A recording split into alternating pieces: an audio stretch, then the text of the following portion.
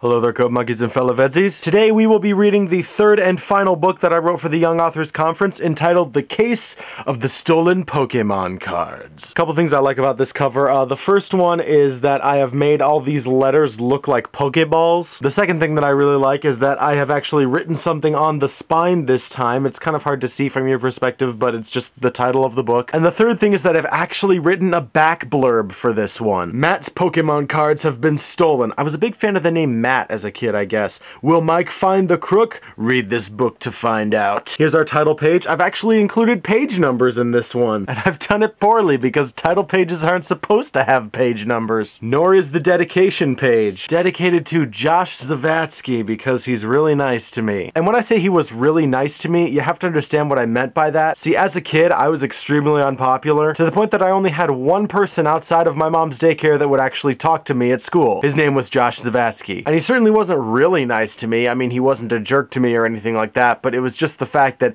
he actually talked to me. That meant a lot to me when I was a kid, I guess. There's actually a table of contents in this one. There are chapters in this book. Chapter 1 is The Quiet Night at Mike's House. Chapter 2 is The Stolen Cards. Chapter 3 is The Investigation. Chapter 4, Crook Found. Chapter 5, A Big Laugh. I am dreading Chapter 5 because I know for a...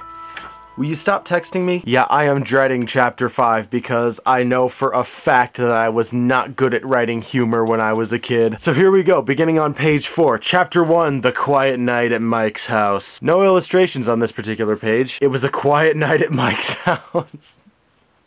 That's great. It was a quiet night at Mike's house. That's me! What a great way of introducing a narrator. Most of the kids were downstairs watching TV. Me, I was at my desk in my bedroom. You know, Mike, if you weren't in the mood to hang out with your friends, then why did you invite them over to your house? I suddenly heard my friend Matt scream! I raced to the stairs and slid down the railing. See, I really sucked at sliding down railings when I was a kid, so demonstrating Mike sliding down the railing is, I guess, my way of showing that he's awesome. I ran into the kitchen and through to the living room. I asked, "What's going on?" Page 5 is nothing but a poorly drawn image of a Pikachu Pokemon card. Chapter 2, The Stolen Cards. That was a really short chapter.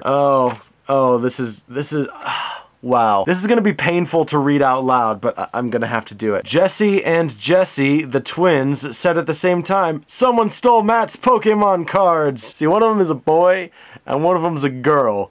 I guess I was drawing inspiration from Phil and Lil there, but yeah, Jesse and Jesse there. That just, ugh, that hurts, man. I suddenly thought to myself, a case! I love how Mike's first reaction upon hearing theft is not, like, concerned for his friend or anything like that. It's just like, oh boy, I get to do something now! I ran to my room and wrote down. And here I have drawn a Blue's Clues-esque handy-dandy notebook. The Case of the Stolen Pokemon Cards. Victim, Matt Kraz. C-R-A-Z, Matt Kraz. I don't know who has a last name like that, but okay. On another sheet, suspects, Jesse and Jesse M. Why are they listed together? Could it not have just been one of them? Bob A, Bill B, Sally K, and Sue N. Okay. I love this illustration right here. So what we've got is an investigative illustration here. There are footprints with the word Pokemon in them. There are damage counters. There is a coin. And there is a freakishly bloodshot floating eyeball with a floating hand looking at all these things through a magnifying glass. Those were all the kids that were there. I raced back downstairs and handed Matt an index card that said, Detective Mike Diddley. I'm sorry. Detective Mike Diddley, Private Eye. 50 cents a day detective work. Discount for valuable things. So does that mean he charges less to find things that are worth more? Because that does not seem like a sound business strategy to me. Matt said, could you find the mysterious bad dude that swiped my Pokemon cards? What I love about that sentence is that the phrase mysterious bad dude is capitalized, as if it were someone's name. I replied, sure, and don't forget the discount. It could be anyone here. This book is ridiculous. Another poorly drawn Pokemon card, this time a Rattata. Anyone? Asked Sally. Anyone, I said. This is preposterous. Everyone looked at each other nervously. I watched their heads move side to side. It's Great description. I said to Matt, I'll be in touch. The next morning, I got to work on my case. Why are you letting the trail go cold, dude? Chapter 3, The Investigation. I first questioned Bob, then Bill, then Sally, then Sue, finally Jesse and Jesse. I narrowed it down to 3 suspects. Those suspects were Bill, Sally, and Sue. In about 3 weeks, I had concluded, Bill! Just, no need to show us any of that. No need to go through the investigation in any way. Just... It's Bill! How? You know, I'm actually curious. Well, Jesse, and Bob were playing on the other side of the room. Sally and Sue were watching TV. Matt was in the bathroom. Why would you include Matt? Like, he's the one whose cards were stolen. I guess maybe he could have stolen his own cards. That would have been an interesting twist for an 8-year-old. And Matt wasn't even on the investigation list. I mean, like, what? I don't... What? Bill was all alone in a corner looking at Matt's Pokemon cards. He had the best opportunity. Yes, because it's plausible that he's guilty, he must be guilty! Chapter 4, Crook Found? I just still can't get over how fast I blitzed past the actual investigative part of the mystery story. I called everyone to Bill's house. He looked pretty nervous. Then I lifted up his mattress, the first place you looked, I guess, and to everyone's surprise, except Bill's and mine, sat a binder that read, Matt's Pokemon Cards! Dun dun dun! That was a clever way to pass inspection, Bill. I said, what inspection? When did this inspection happen? Please, like, you gotta show me this, 8-year-old me. Matt said, I can't believe it. My best friend. Why? Chapter 5, A Big Laugh. This is the part that I'm dreading. Bill said, I'm sorry. Can you ever forgive me? I interrupted. Really?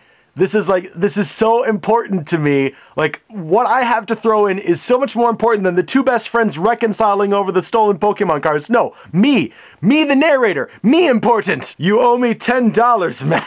I have another case for you, Mike. Where am I gonna get $10? Matt asked. Everyone laughed. Oh my God, that hurts. The end. Oh my God, you know, both times that I've read another book in this sort of ongoing project, I've worried that it's not going to be as funny as the previous book, but somehow I managed to keep topping myself. Just completely blitz past all of the investigative process. It was like 1 paragraph. The entire second act of this book is just... Oh well, on to the Meet the Author page, I suppose. Oh, this one's actually written in cursive. I guess I thought I should use it for something, right? Seriously, how many of you have ever used those cursive lessons for anything other than signing your own name? Yeah, all none of you? Okay. Name, Jesse Coder, age 10. I was 10 when I wrote this. I thought I would have been 8 because I was 7 when I wrote the last one, if I remember right. Oh, maybe they skipped a couple years. I'm an expert at drawing. Yes. Expert at drawing. I got better. My favorite book is the Captain Underpants series. I was a big fan of those. I should actually reread them, see if they still hold up. My best school subject is art because I'm good at drawing. I really wanted to drive that home. What I like to do most is watch TV. I guess it's better than eating McDonald's. When I grow up, I will be a magician. Ooh. Other books by this author, The Dream, The Hiccupy Jungle, and Pokemon. Was there a book I wrote just called Pokemon? I can only assume it's referring to this book. And there you have it, The Case of the Stolen Pokemon Cards. And that is the last of the Young Authors Conference books. I'll see if I can find anything else that I wrote when I was a kid. I doubt I'll be able to, but if I can, I'll let you guys know. So until next time, Code Monkeys and fellow VEDSies, I will see you later.